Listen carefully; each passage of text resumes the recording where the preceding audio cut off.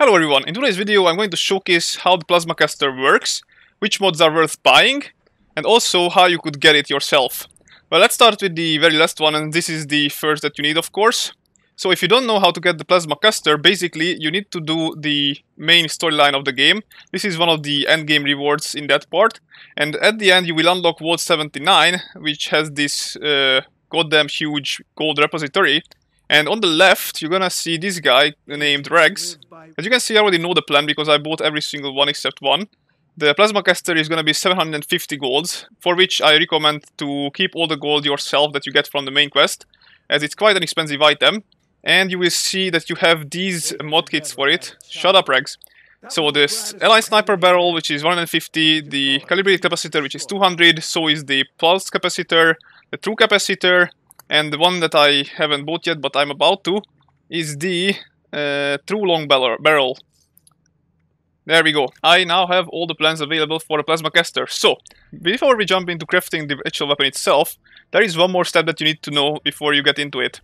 As you might or might not have heard, from the Berkeley Spring Station, Mermerg has moved over to the Rusty Pick, and we need to stop by to pick up something from her, which is the legendary modules. Now, don't quote me on this, but I'm pretty sure you can only get 10 at a day, so this is a daily reset. I'm gonna just go ahead and buy all 10 actually, because now the legendary modules are much more valuable than they were before, as you cannot craft a non-legendary variant of the plasma caster, at least there isn't any way that I know of.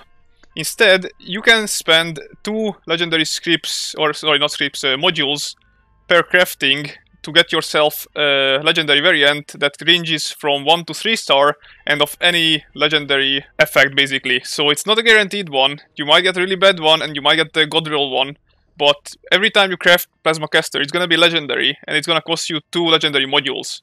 Okay, before we actually start and craft the weapon itself, I would like to point out a few more tips. If you go into your perk loadout, as you can see there is the science, which you'll need to actually craft the weapon, the Science Master, which should actually decrease the required materials for the weapon, but this, as I saw, didn't work. So it's the same material amount that it requires to craft with and without the perk. And there is the Science Expert, which actually gives you a better durability for your weapon. Now, I didn't test if this was actually working, but you know, it's useful to have these on just in case. If you equip the Super Duper perk, you can have the chance to craft 2 of the weapon. So once you go into the workbench, you're gonna find the weapon under the Energy Guns tab. As you can see, Plasma Caster. And you don't get freaked out that this is the, you know, the symbol for the weapon itself. As you can see, there is the legendary module that you need to craft it. I already used one just to try it out. And yes, every time you're gonna get a maximum level for your character. So, you know, if you are level 30, I think you can get a level 30 variant. But other than that, most of you are gonna be probably over level 50 when you craft this. So you're gonna get a level 50 variant. And it's gonna have a random legendary effect, as I said. So let's go ahead and try crafting one. And when you craft it, you don't see what sort of a weapon you got. So you're gonna have to quit out every time. Yeah, it's a bit of a tiresome work. This was my first that I got a 3-star Assassins with the better reload, which wasn't that bad. Now I got an Exterminator with, again, 3 stars and not bad effects, but you know, the Exterminator is not too good. So I'm gonna go ahead and craft a few more just to see if I can get, say, a Blooded or a Junkies one. And then we'll move on to actually the mods of the weapon. I was lucky enough to get myself a Blooded Plasma Caster with a 3-star, even though the stars themselves aren't that good. I think it's bashing damage and, yeah, faster movement speed while aiming.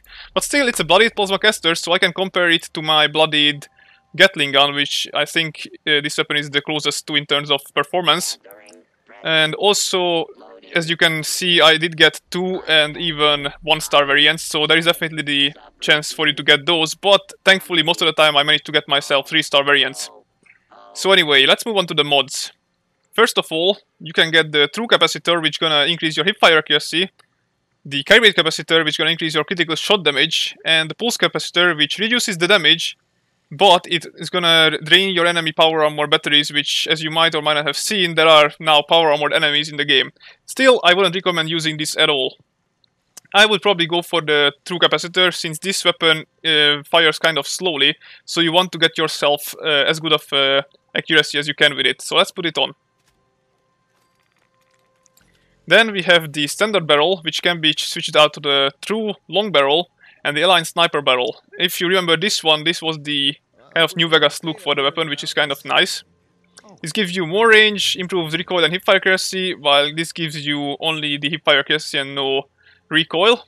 But again, we don't really need the recoil reduction for this weapon, so if you only care about that one, then just go for the true long barrel, which I'm gonna showcase right now. Then you can get the standard sights, or there aren't any mods for it so far, and there apparently is coming a black skin for it, or a darkened one, on the atomic shop due to the data mines, so we'll see how that works. So let's compare it right away, and this is how the attachments compare. I'm assuming that you're gonna use the true capacitor anyway, so I put that on, and then also slapped on the aligned and the true barrel each, just so that you see the difference. There isn't much of a difference between the aligned and the true barrel, let's be honest here, so I think you would be fine with either of those. Now, actually testing the weapon recoil itself based on the aligned and true barrel difference. This is the recoil with the aligned barrel. As you can see, it's not that noticeable at all. I basically could fire it at the exact same spot over and over again. As you can see, there is barely any recoil here either, so as I said, the difference between the aligned barrel and the true barrel isn't really that noticeable at all. It basically just boils down to your preference in terms of looks. Another interesting thing to note is that unlike the Vault 94 raid rewards, you can actually script these weapons if you don't like the effects that you've gotten from them at the legendary exchange machine, which is nice, because otherwise they would just clutter your inventory, since as you might or might not have known, you cannot drop any of the new items from the endgame weapon rewards. It's gonna say, you know, it's gonna be destroyed if you drop them, so you don't wanna drop them. So be sure that you get the plans and the weapon itself for the character that will actually use them, because there is no way to transfer them from one character to the other. By the way, the weapon is using plasma cartridges, just so that I cleared that one up. So, with Expert Heavy Gunner, and Master Heavy Gunner on, also Bloody Mess, but without Nerd Rage, this is how the weapon performs in below 20% health threshold. As you can see, 361 energy, 361 ballistic damage, which is nice. The fire rate is 20, which is not that big, but if you think about it that the Gatling gun has a fire rate of 500, you can see that it's kind of inaccurate for this weapon. But anyway, this weapon does 409 damage, which is actually worse when you add it up. But, you know, as energy and ballistic damage resistance for enemies kind of add up weirdly, it's actually better to compare the damage numbers themselves between the enemies. Right now we got ourselves a Super Mutant Overlord, Super Mutant Warlord and all that stuff. I think it's safe to start with the Warlord, even though I'm probably gonna die, but let's just get in a body shot. So 266 at that guy's torso. And now switching over to the Plasma Caster.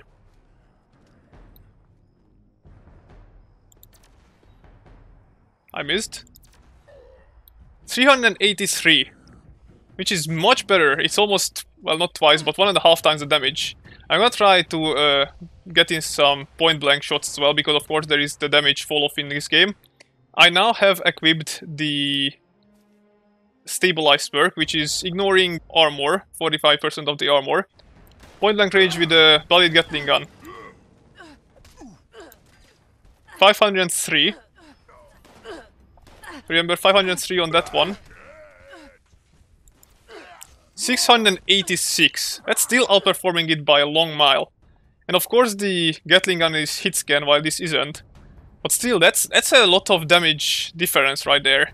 And even though, you know, this is shared damage, I can just pretty much one-shot this guy if I'm lucky. Almost. And actually I did one-shot it, the game was slow to catch up.